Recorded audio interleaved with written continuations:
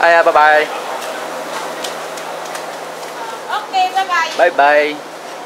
So that's the shop, and it's time to go home. So I guess there'll be a third part since it's past 23 minutes already.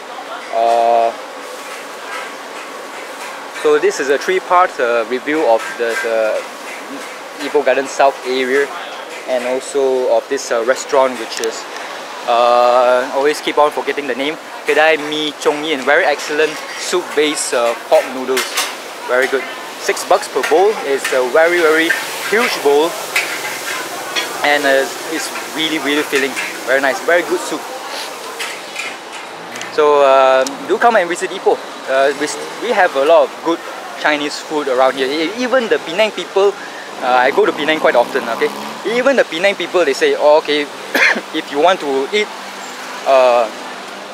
Chinese food, come to Ipoh.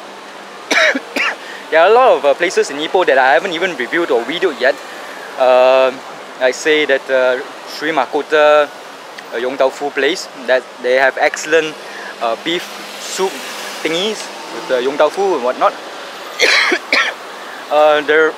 There in Old Town there are so many good food. They are the traditional ones. It has been many years. They have passed down the secret recipe to the kids and whatnot, and the kids, thank God, have followed their fathers and mothers' footsteps, and also advice on how to make an excellent original Chinese food. Then there are also the new people who open up stalls to sell food. Sometimes they go on the cheap and use cheap ingredients, which is not so good, and therefore sometimes it's not so nice. So in this restaurant Kopitiam Fat Ki, I also tried the Tai Chow here. It's okay here at night, so it's quite nice also at night. So the weather is nice around here. It's almost like it's going to rain. Looks or feels like China, maybe, as I said earlier. The inclusion of those limestone hills is reminiscent of the rivers of China, especially the ones that has a river in the middle. In the middle there's a river and the valley on top. Yep, the limestone, the ones that has the soil exposed. It looks like that one there, exposed areas without the green stuff, which is the plants, which are the plants or whatnot.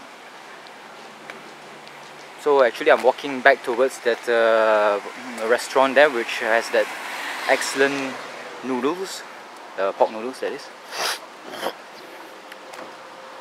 And in front there is the Jalan Tasik or Sultan Azlan Shah. Asshole. So that's about it. See you, Malaysia. Hopefully you enjoyed the show, or whatever you call this. Subscribe if you like my work, or whatever you call it. And I'll try my best to stop repeating myself all the time, because I think I've been repeating myself a lot of time. See you, Malaysia, and bye bye, and Happy New Year and Happy Chinese New Year, whatever. Happy Fireworks Day on the first day of the year. And love you, and bye bye.